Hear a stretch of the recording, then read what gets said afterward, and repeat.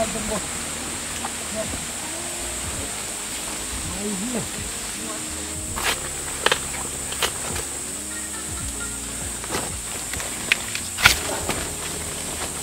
어우, 잘 됐다.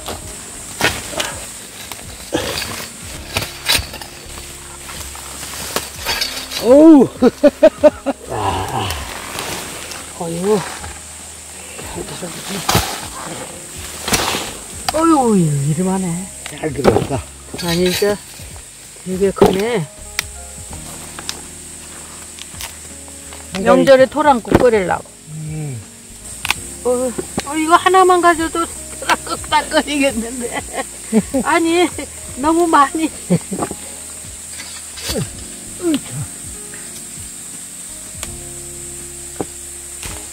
아, 쪽방어도 잘 들어갔다. 그거보다 아주 잘. 이거 두 뿌리 캤는데, 이것도 나무간 반밖에. 자, 아이고, 이거만 가져도 뭐 시큰 한 번 토랑국 추석날 토랑국 됐다.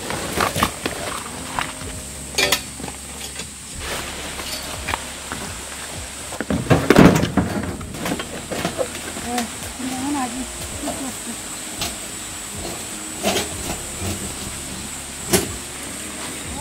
거기 낫지 저쪽에 뽑아. 여기 있던 거 그거 저거 더덕인가?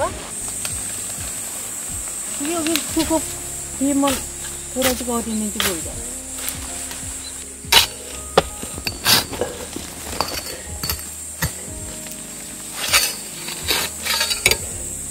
이 부위래. 저거 도라지.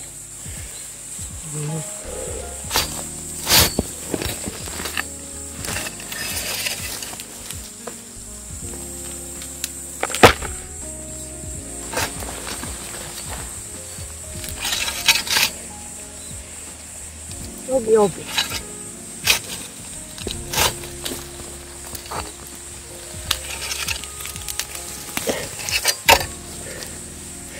야.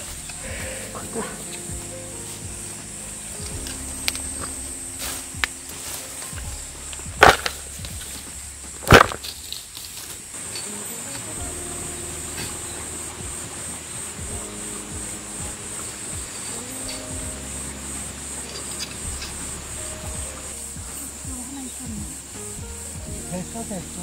없어.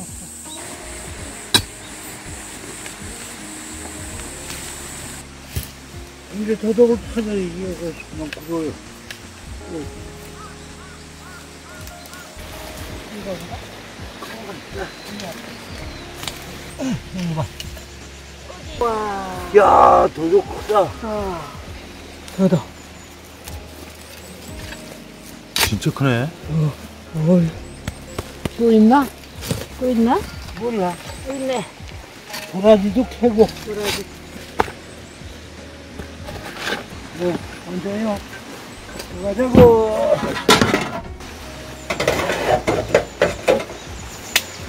이거 자를 거.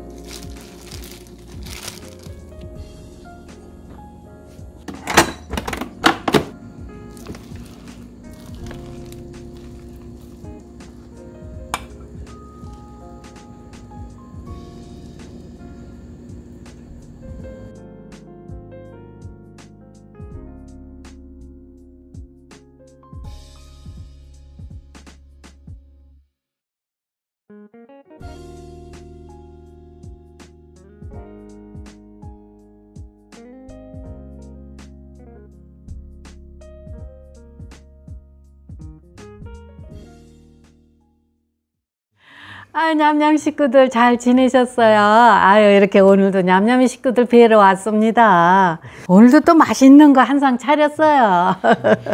이거는요, 파 많이 넣고 대파 제육볶음 했고요. 요거는요, 양배추하고 계란말이 했고요. 요거는 가지하고 꽈리고추 넣고 볶았어요. 살짝 절여가지고. 또 배가 있어서 배 생채하고요. 오이지 묻혔어요. 그래서 이렇게 오늘도 냠냠 식구들 덕분에 또 맛있게 먹겠습니다. 고맙습니다. 자, 먹읍시다. 네, 오늘도 맛있게 먹읍시다. 맛있는 반찬이 그득합니다. 나는 무생채인 줄 알았더니 배생채. 배생채. 모양이 무생채인데. 무생채고 똑같지 뭐. 비슷하네 진짜.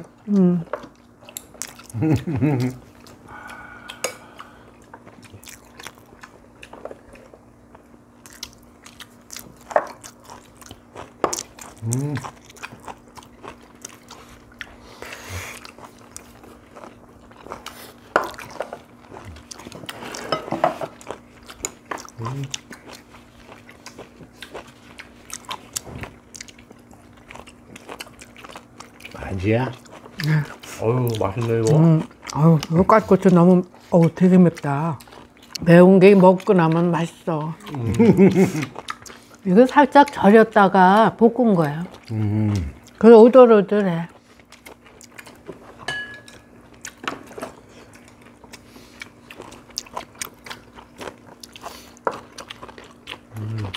맛있네. 어떤 건 맵고 어떤 건 안 맵고 그런 거. 그렇지. 어떤 건 맵고 어떤 건 안 맵고 그런 거야. 얘 수저로 먹어야 되겠네. 배를. 여기 있는데 여보. 네. 배를 그냥 채칼에다 썰어버렸어 내가. 그래서 이렇게 잘라진 것 같아. 그렇죠. 칼로 썰어야 되는데.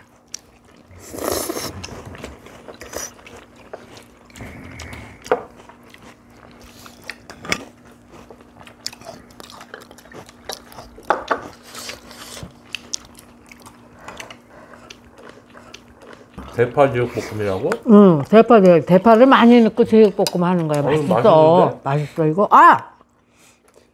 상추 사놨는데? 상추? 응. 거기 있어, 가봐. 저기 쌈장도 있어.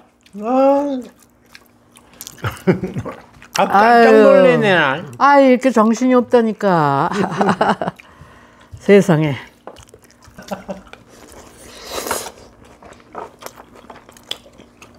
이거 맛있네. 그래. 밥에다 놔봐요. 밥 써봐. 뭐 이게? 야, 이거 맛있네. 이거 양배추 계란말이. 쌈 해놓고 잊어버렸다.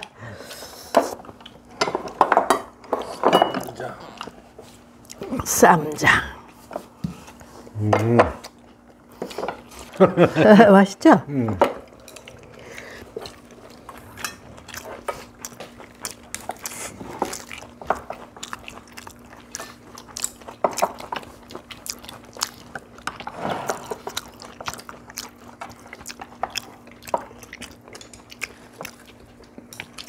쌈에 싸 먹어도 되겠다.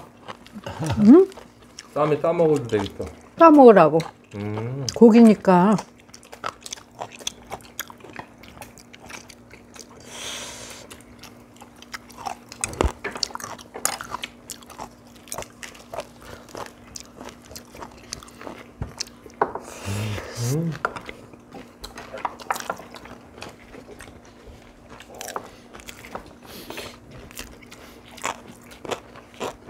맛있다 이거. 쌈 싸 먹으니까. 맛있다? 먹어도 맛있네.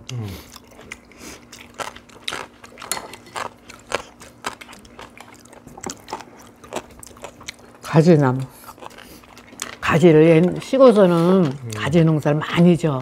그래가지고 여름이면 맨날 가지를 밥에다 쪄, 밥에다. 옛날에 무쇠솥에다 밥 했거든. 근데 거기다 쭉쭉 찢어가지고 가지를 뜨르르르 밥 안 칠 때 넣어가지고 이제 뜸 들일 때 넣어가지고 엄마가 이제 그걸 꺼내가지고 엄마 뒷모습이 지금도 선하다. 이렇게 젓가락으로 이렇게 푹 찔러가지고 찌 뜨거워서 그래야만 이렇게 쭉쭉 찌어. 그냥 간장하고 마늘만 넣으면 돼 얘는. 가지. 그래갖고 푹 쪄서 먹으면 그렇게 맛있는 거야. 옛날엔 다 그렇게 먹었어. 이렇게 양념 뭐 볶고 이러질 않았어. 바쁜데 언제 볶고 자시고 해. 네, 이것들도 먹어봐. 맛있네? 모양이 이렇게 이뻐. 맛있네.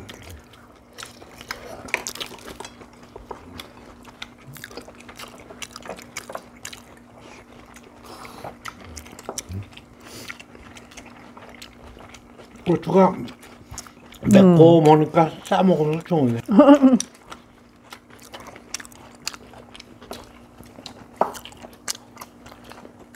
치즈 넣으니까 맛있다. 맛있네. 치즈 넣으니까.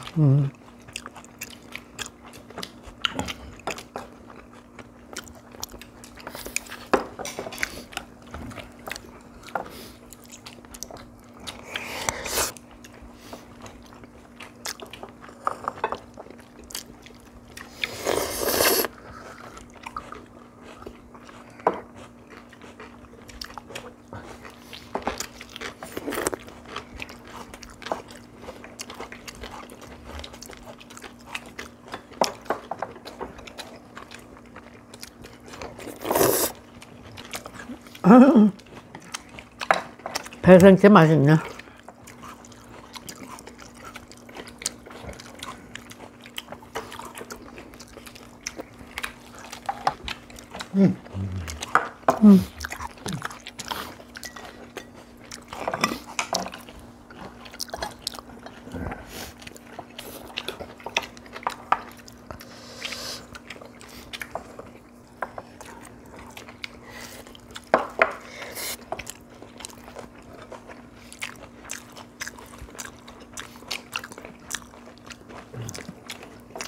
시원하네. 배가 져서 시원하지?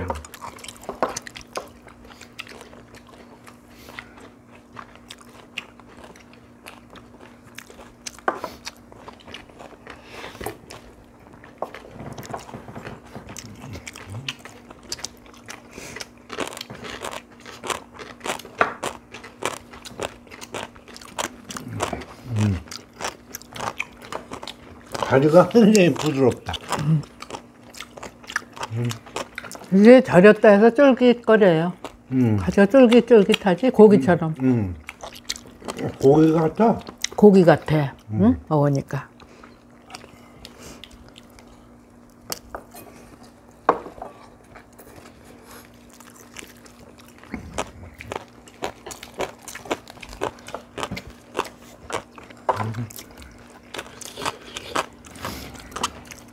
큰일 났네. 살이 더 찌겠네. 운동해야지. 너무 묻었다. 운동 열심히 해야 해. 응?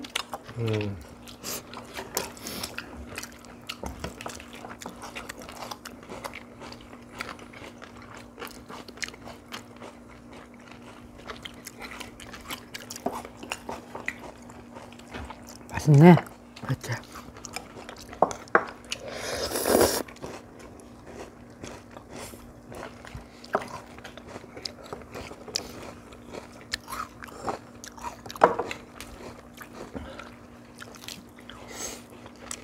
아유, 배추가 쑥쑥 자라야 될 텐데.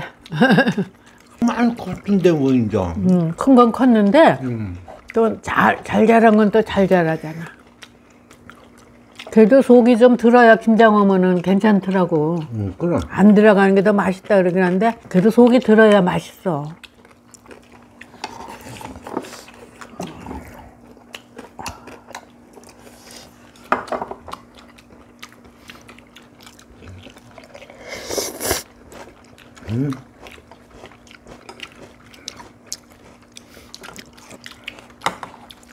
당신 맛있게 잡수냐? 맛있어. 마늘도 넣고 파를 많이 넣으니까 좋다 맛이. 맛있죠? 파를 많이 넣으면 더 넣어도 돼, 이 파. 그 삼겹살로 하면 기름이 많이 나와요. 이거 목살로 했거든요. 근데 삼겹살로 하면 기름은 이렇게 좀 이렇게 따로 버리시고 하면 좋아요. 근데 기름에다 볶아야 이 파가 맛있잖아.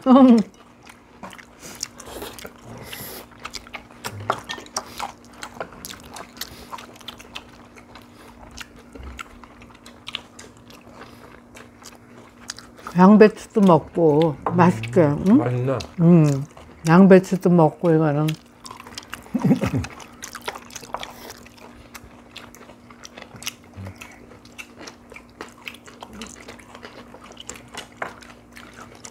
뭐 김밥 말듯이 말았어?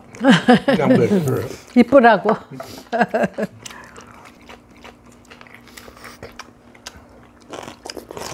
그래도 그게 먼저 없어졌네. 내가 반을 먹었대.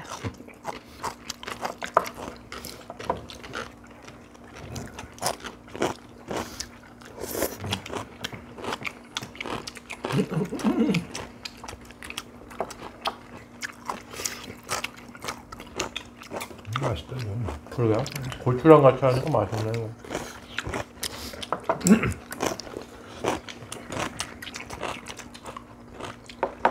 왜 고추 들어가면 다 맛있어. 꽈리고추.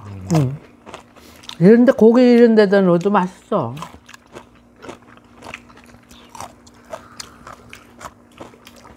소고기 같아 이거. 고기는 맛이. 고기 맛 나.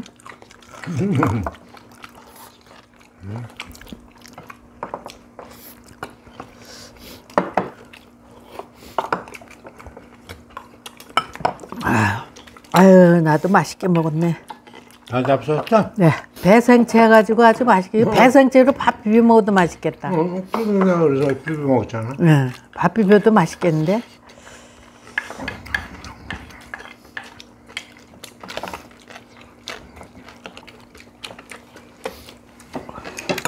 아, 오늘은 엄마가 1등 했네. 벌써 다 먹었잖아. 오늘 빨리 잡숴? 당신들은 고기 잡수니까 오래 걸리는 거야. 나는 고기를 안 먹으니까 이런 거에만 그냥 꿀꺽꿀꺽 넘어가지. 맛있다 가지 고추. 난 이런 게 더 맛있더라고. 고기보다. 오이지도 어떻게 얼마나 맛있어. 오이지. 올해 오이지가 아주 맛있게 됐네. 여태까지 지금 오래 됐는데도 맛있어. 아유, 아유, 다 잡았어? 아유, 맛있게 먹었어 아주. 다 먹었니? 네. 더 먹지. 왜 고기들 더 먹어. 일단 먹어야지. 아껴서 먹어야지. 아껴뒀다 먹어? 아유, 이렇게 오늘도 냠냠이 식구들 덕분에 이렇게 맛있게 해서 잘 먹었습니다. 이렇게 늘 응원해 주셔서 감사하고요. 냠냠이 식구들에게도 좋은 일들이 가득했으면 좋겠습니다. 고맙습니다. 또 올게요. 네, 감사합니다.